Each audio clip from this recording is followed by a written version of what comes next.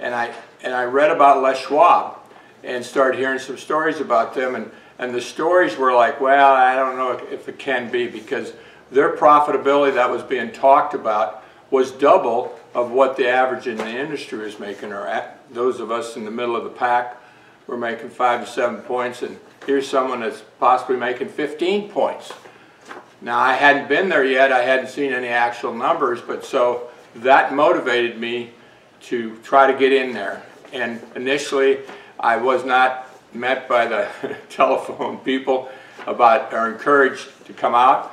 So I met the upper management in a buying group that I happened to be a part of, and it kind of a deal I learned a long time ago is, how do I get close to somebody? And I thought, well, we had our meetings, but then we had our social time together too. At social time, whether they knew it or not, I was very close to them, and I was trying to figure out who I could get to know in that company. Well, it turned out one of the guys in there was a former Marine, as I am, and so Phil Powell is his name, and so I worked at getting to know them better at social times. You know, I was invited out to the Les Schwab organization after getting to know the guys, and I flew to Portland, Oregon, and I think they had about 15 stores there, and I was, you know, trying to figure out where to start, and we started with a store. It was Lake Oswego. But anyhow, as I drove up there that morning, and I saw the hustle bustle at early in the morning, everyone's kind of running and moving, doing things, and then what was kind of interesting, a car drove up, and someone greeted that car before the person got out. They were there. I thought, well, that's, you know, it's the morning, you know, they got a little extra time, they're not real busy yet.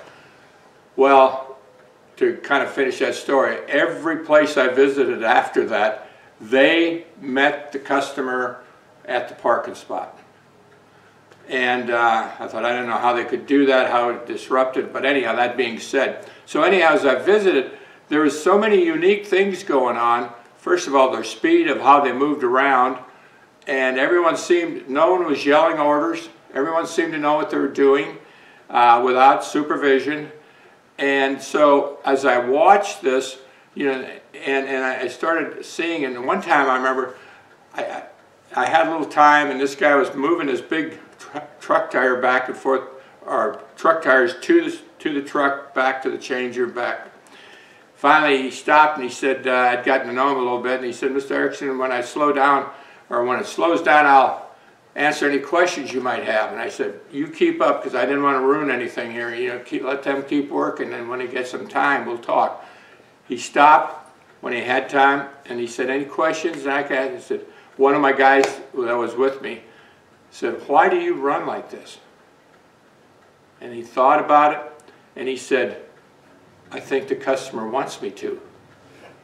I'm going, you got to be kidding me. He could have said the boss makes me, or I just am that type of guy that I like to run, or something. No, it was the customer, and to me, if we think about it, that's who makes us successful, happy customers. So it was things like that I noticed, you know, the customer in many things. I remember one time they were moving the tickets of customers who were there, and I looked, and they were moving a ticket up beyond the ones that were there earlier. This moved past, and so I had to ask, why is that ticket being moved in front of the others? They said it's a flat repair, and customers, a flat to a customer is an emergency. So we try to make them happy, and well, that was something I'd never heard of before, but it was absolutely true. If you have a flat and you're running around without a spare, you're uncomfortable. What if I have a flat tire? What am I going to do? They would try to take care of that right there as fast as possible. And then the curb appeal, everything was clean. The waiting room, ample room. They had tires in the waiting room. They call it the supermarket. So you'd walk in and you'd see literally hundreds of tires stacked in tire racks very neatly. So you knew you were in a tire store. And it was just unbelievable. They had popcorn in every store, and I found out later the popcorn was to get rid of the smell of the tires a little bit. But everyone was eating popcorn. Yeah, it was free popcorn, and so it was just the environment that made you feel good. And I noticed as many ladies there as men, and a lot of times ladies don't like the maintenance with the car, but they were comfortable coming there. I could see, they feel comfortable. I thought, boy, what a nice issue when you get there that the wives or the ladies will bring the car in, you know, for whatever reason. Then I realized I got to figure out how this happens. And the thing that I found with Schwab was they had regular meetings. They would have a monthly meeting when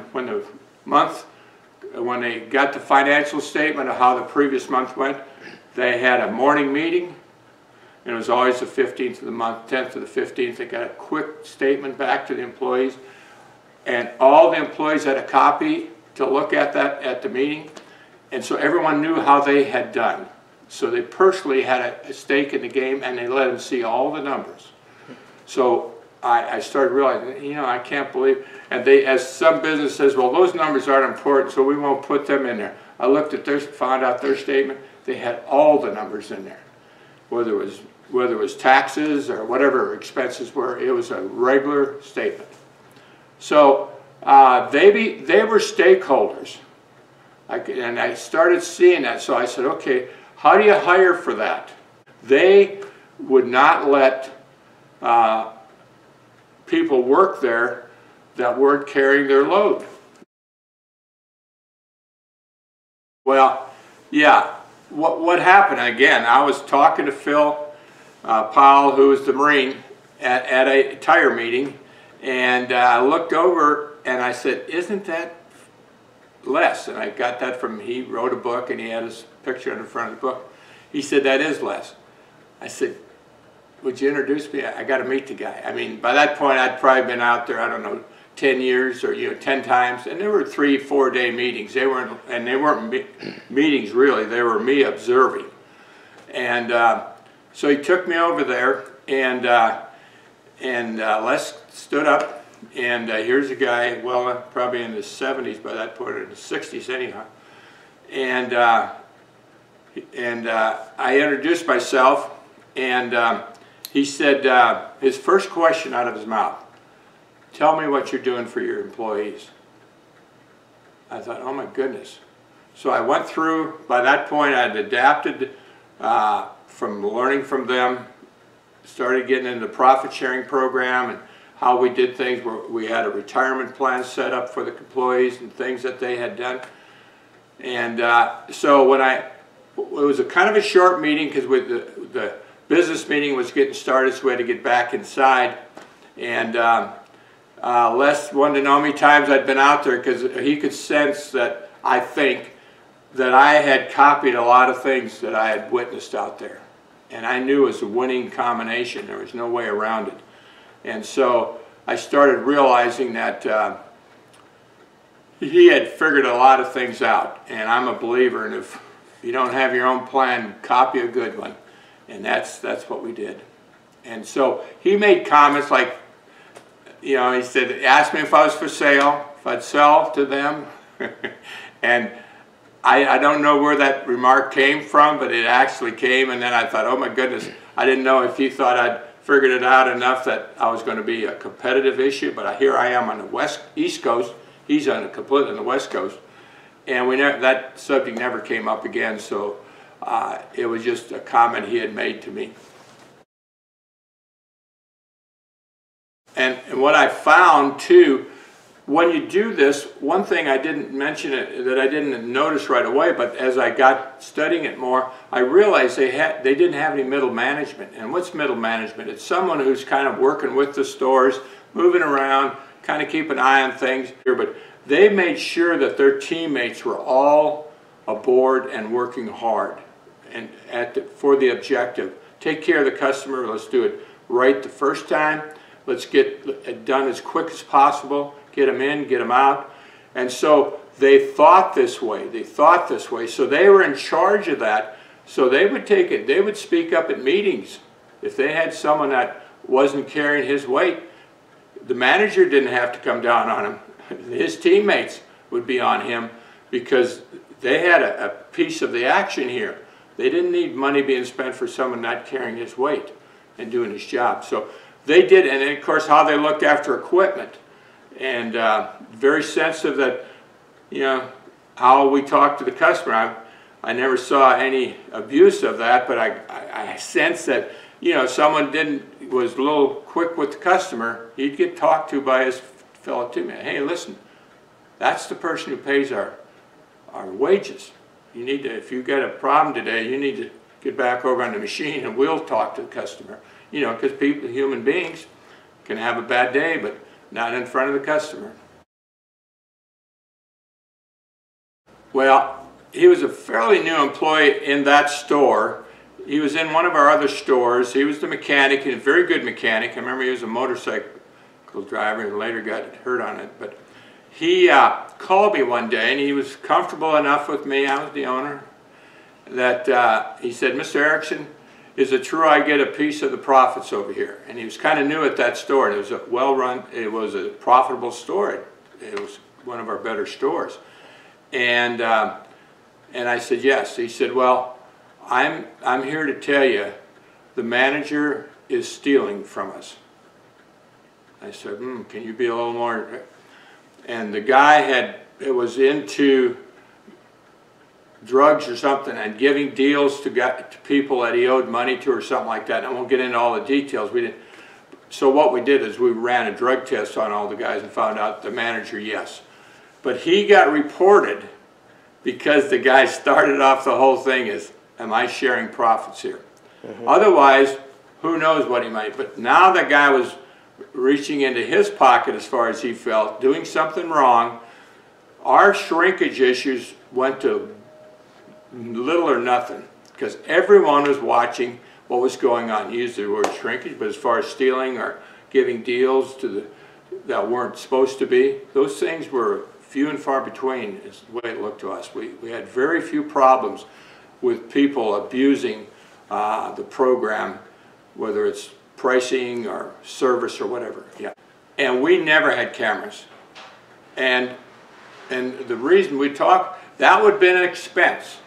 But if they took the objective to watch everything themselves and make sure everyone was doing it right, we didn't need cameras.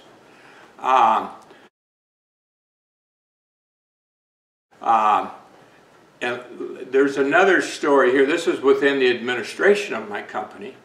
And our administrator, Peggy, was, three of them ran the store, ran the administration. And I had friends that I would visit, and some of these groups were in, with same size operations. I probably have 6 people in administration. We had 3. And one time, more than once, I would say to Peggy, are you sure you got enough help? And her quick defense was, she was respectful, was, are we not doing our job?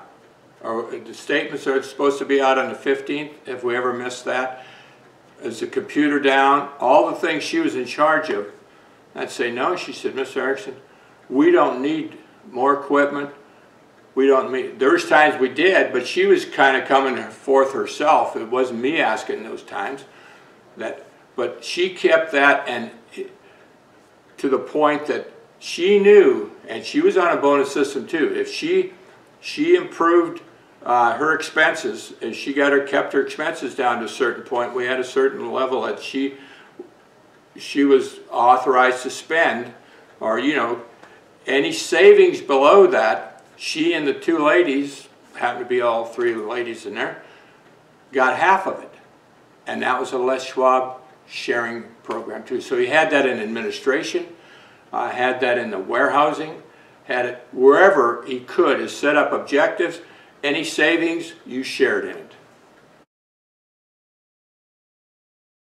Well, I think if the you know, the game plan is thought out, and then you got to explain it, and they got to see that it's doable, and so that was the basic thing is, so and then they're going to share in the as the Romans said, in the booty. They're going to share in the profits of what they do.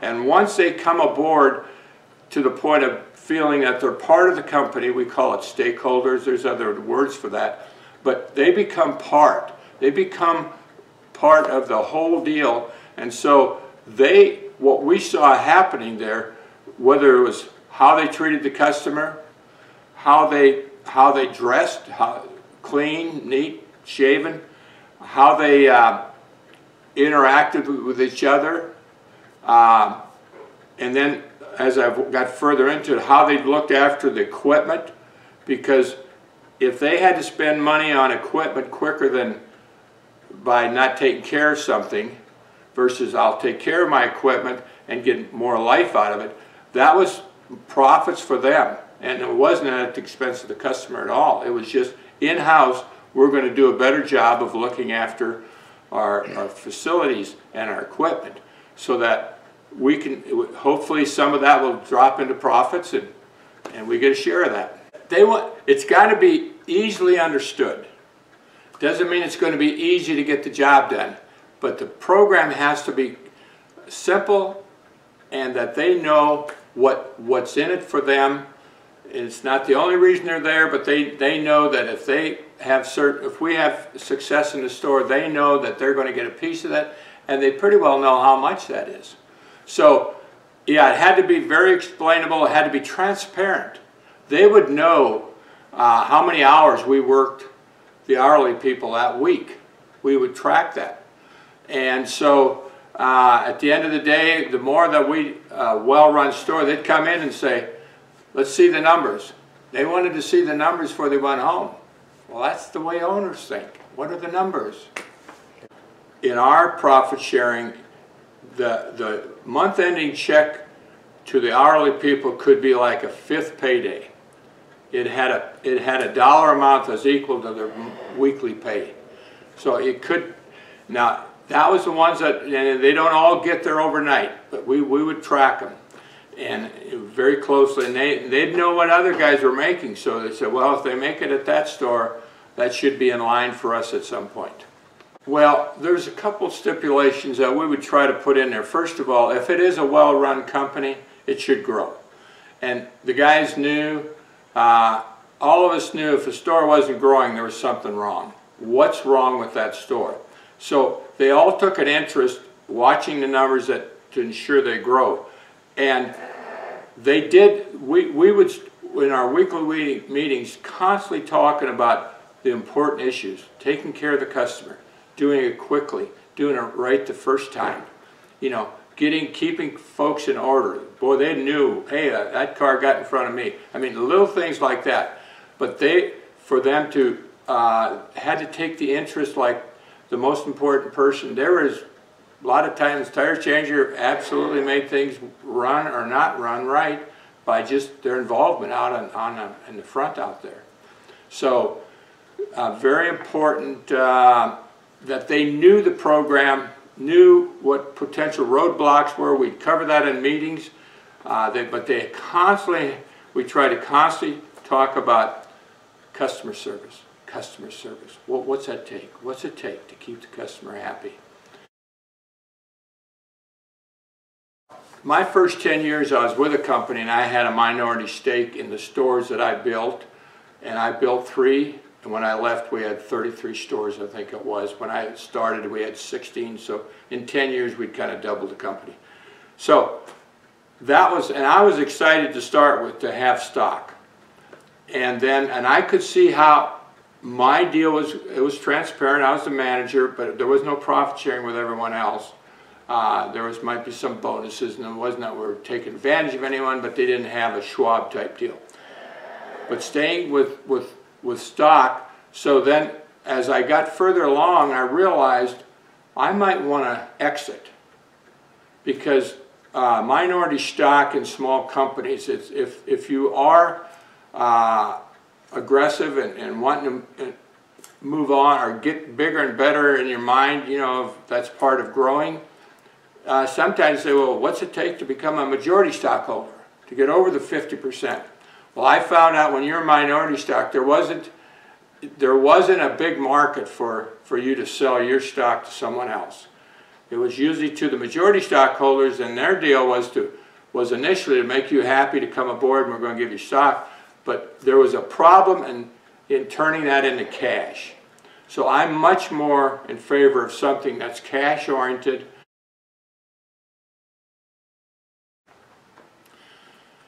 You know, as I talk of profit sharing, it's been so heavy on my mind the last couple of years as Danny and I have kind of put this book together, and the thing that kept coming back in my mind, profit sharing was kind of the real issue you wanted to get to. You wanted to, a company that's not making a profit, first of all, is not, you got to get it profitable. But how do I get it there and grow it from there? And I found from observing Schwab and then putting it in my own company, people realized it was human to want to do better next year than last year. And when you got a share of what you did better next year, it was a motivator. And it is, you know, I went through some times thinking, well, is this all about money? No, but it is about getting the fruits of your labor.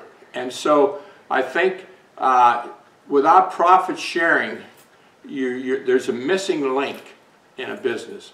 And a lot of times they've been there for years and years, and a lot of times they do have them. I've got a friend I was talking to recently. He was in Europe, and he was part of a company that had profit sharing, and they were competing with a company that didn't. And he said, we beat them hands down. And he felt profit sharing could well have been the deal. He wasn't as engrossed in it as I think I have become, especially as I observed those 19 years, and I'm going, when someone doubles the industry standards in net profit, and then as I looked, and kind of to give some proof to the pudding here, this company was started in 1952, remained owned by the Schwab family. The family owned it, shared the profits. The exact number of stores, it seems, around the 400 range. Sold recently, I haven't seen the number, but the number in the streets was for $3 billion. I'm telling you, a business, I don't care what kind of business you're in, that is a multiple that is so strong of what they had, but it was because there was profitability. And what we heard from the investors who bought it, again, I wasn't firsthand at this, but they were going to leave it alone. Don't fool with this thing. This thing is a good one. So I think the time going to the West Coast, those 19 years, and then bringing it back, and it wasn't without problems, because I had to change a going machine that I had and slowly move that together. A couple times I moved too fast and I had some repercussions, so I had to rethink that. Okay, how do I get this put in? And it took me a while to get it put in. And then I didn't put it in all the stores. You had to meet a certain standards before I would let a manager get into it. And when I did, it was going to be a bigger percentage of the profits that I as owner would give up. But everyone that got on it, it turned out to be well worth my investment too.